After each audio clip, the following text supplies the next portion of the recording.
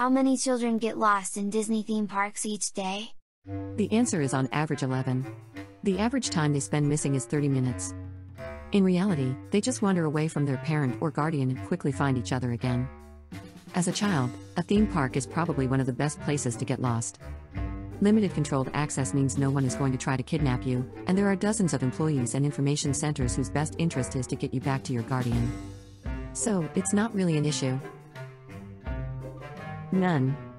Parents get lost all the time, though.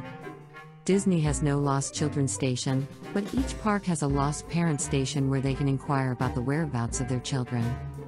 If you mean how many parents fail to reconnect with their children before they leave the park, file a police report for kidnapping, and end up putting the kid's face on milk cartons for years?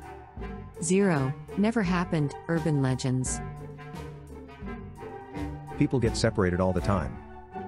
If you are worried about your kids wandering off, what a lot of parents do is write their name and cell phone number on the child's arm or clothing.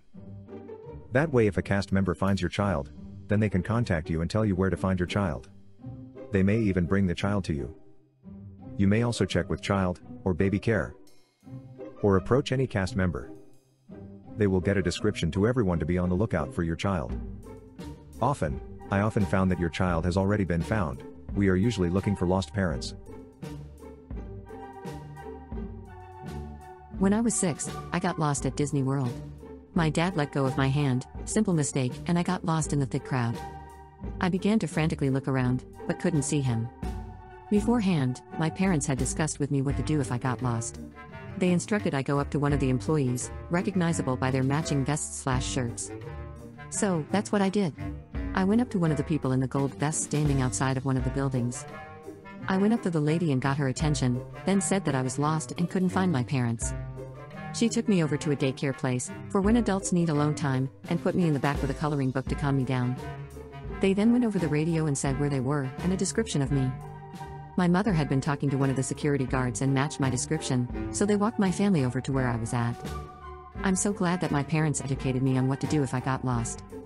Because of that, one of the workers was able to guide me to a safe place where they can direct my parents to me.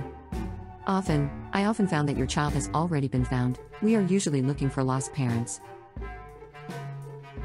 I refuse to say that I got lost in this scenario, but rather, my parents lost me. For an absurdly long amount of time before realizing I wasn't with them. Insulting, really? We have a fair that rolls through town every fall called the Western Fair. It stays for around 2 weeks, wreaks havoc on that area of the city and on parents' wallets everywhere, and is every local child's pure exhilaration on a sugar rush. I must have been about age 7 when my parents, my brother, my sister, and I went to the fair. Everything was going smoothly when all of a sudden I couldn't see any of them. My dad had always told me to stay exactly where I was if I got lost and he would find me. So I sat on a bench and waited. And waited. And waited. My eyes began to well up when I felt like Dad was never coming to find me. My family had forgotten me and I was going to have to join the circus. I thought that was the same as joining the fair. Finally, trying not to cry, I look up at the sky and what do I see? My family. Riding my Ferris wheel. Without me. That's when I lost it. I started crying in earnest.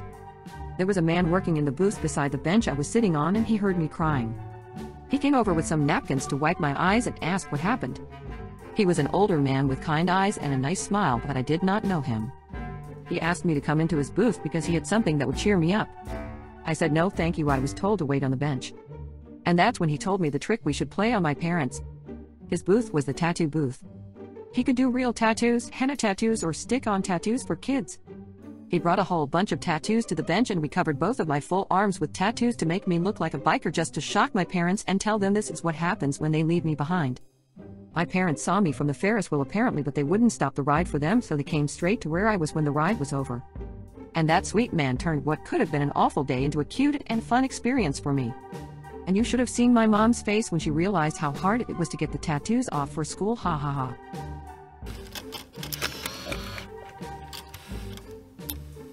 Were you ever left anywhere as a child and what happened? I swear I am not making this up. Child of about 7 or 8, I got left behind in Central Park in New York City during a field trip. Thankfully, it was in the late 1950s that this occurred.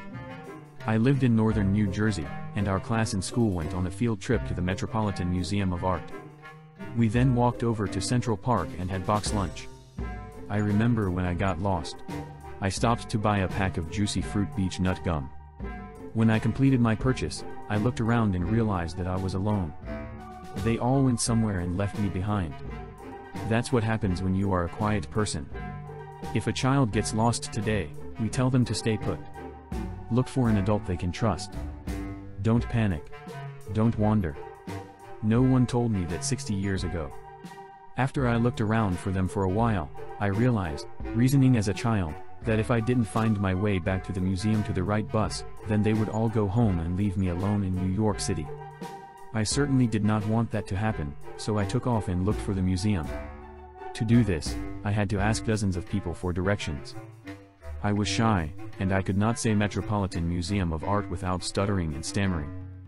I couldn't remember all the directions. People gave me wrong directions.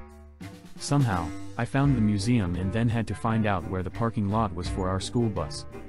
That's when I found out that all yellow school buses look the same, so I had to knock on the bus doors and ask. Somehow, by the grace of God, I found the correct bus, and fell into a seat.